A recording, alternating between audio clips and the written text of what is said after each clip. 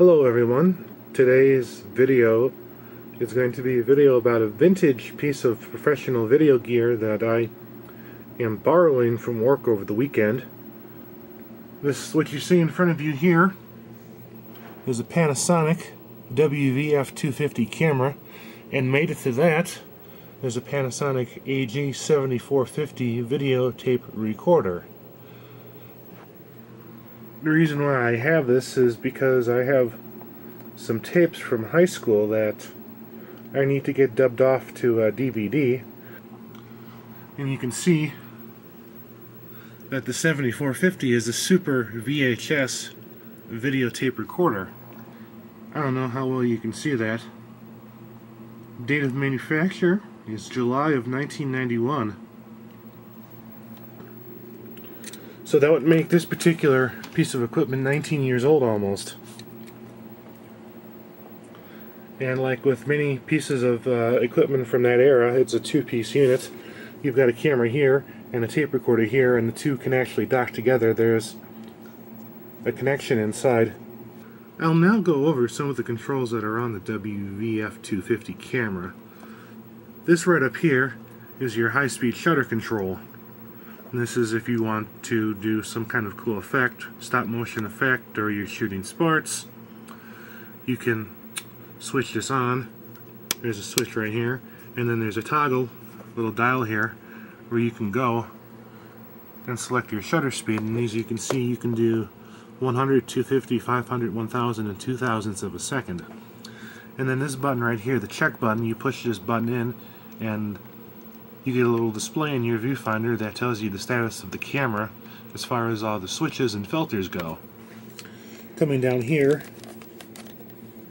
this is your filter assembly, and it's got, like with all cameras from that era, 3 or 4 filters. In this case, this one has 4 filters, and each different filter corresponds to a different light setting. For instance, filter 1 is a 3200 degree Kelvin filter, which is the filter that you would use if you were shooting, say, inside under incandescent lighting. And filters 2, 3, and 4 are 5600K filters, which you would use when you're shooting outdoors. And with filters 4 and filters 2, there's a neutral density element to it. This camera is set up to take Anton Bauer batteries. It has the Anton Bauer battery mount on it,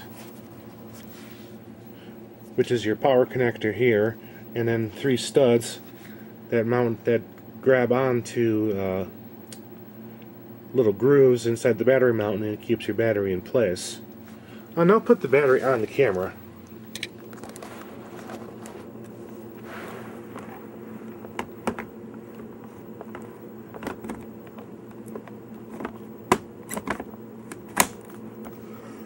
The battery is now in place.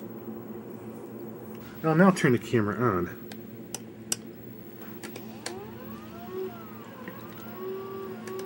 The VTR makes some whirling noises. It's probably going through a self-test. And as you can see, you've got a little LCD display here that lights up. It gives you a control track time, a battery level, and whether or not your Super VHS is engaged or not. There's a control panel above the VTR that has various VTR functions, play, stop, record, audio dub, tracking, and then there's this Super VHS switch here. If I flip this switch to the off position, the Super VHS light will disappear. If I flip it back on, it'll come back on. And this is the view that one gets when you look inside the viewfinder. As you can see, there's some information status on your upper right hand corner of the screen. There's your iris status, and then there's the voltage of your battery. And if I manipulate the iris here, you can see it change as I iris down, and then as I open it back up. And then there's that check button that I talked to you about.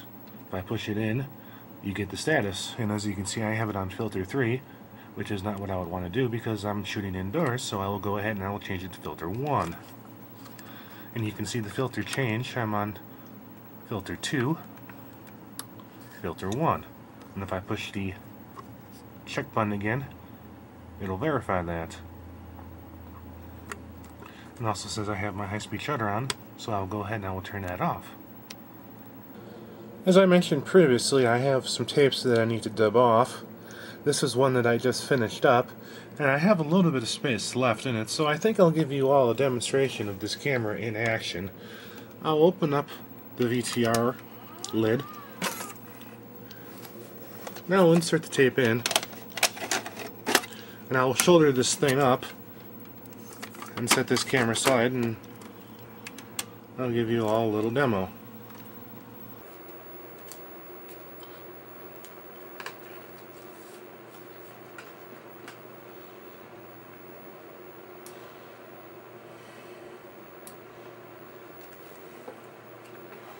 Okay, I now have the 7450 WV-F250 camera on my shoulder mount. This is how we would use the camera if it was handheld. And as you can see, this is a very cumbersome camera, given its large size. And to say that this thing is light would be an understatement. This whole setup here probably weighs, I would say, about 25 pounds. This is definitely something you wouldn't want to have on your shoulder all day long. It would definitely be do a number on your back. What I'll do now is I will start recording on the 7450, and I will switch over.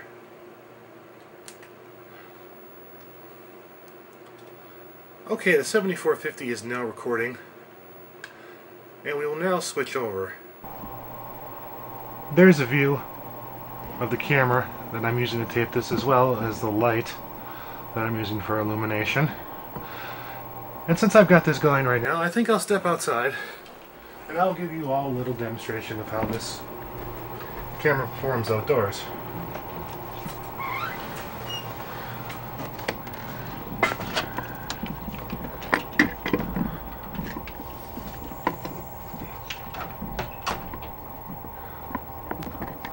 Because we're outside, I'm going to switch filters and adjust my iris appropriately. I think that'll work.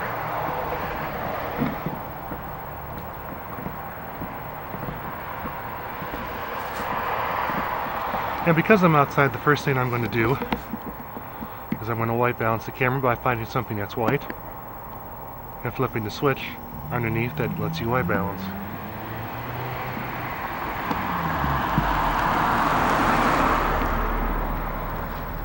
Nice day here in Cheyenne.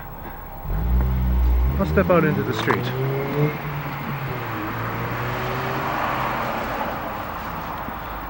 And I'll zoom in to give you the sense of power that this lens has. This is a 19x lens and I am zoomed in all the way, but I don't have my extender on, which I will do right now.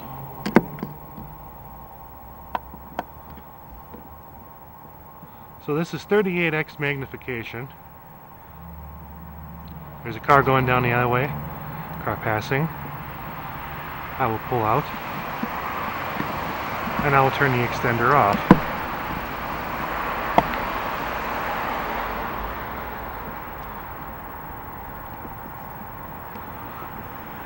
There are some of the clouds that adorn the skies here in Cheyenne today. The apartment I live in. And of course my truck. I got a new tonneau cover. Now I'll head back inside so that I can post this video on YouTube.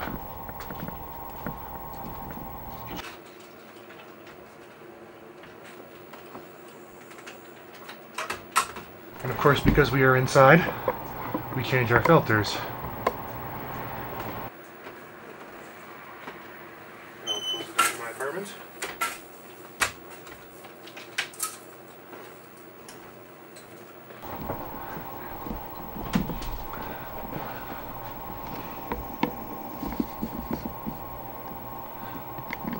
And that is a demonstration of the Panasonic AG-7450 video tape recorder and WV-F250 camera.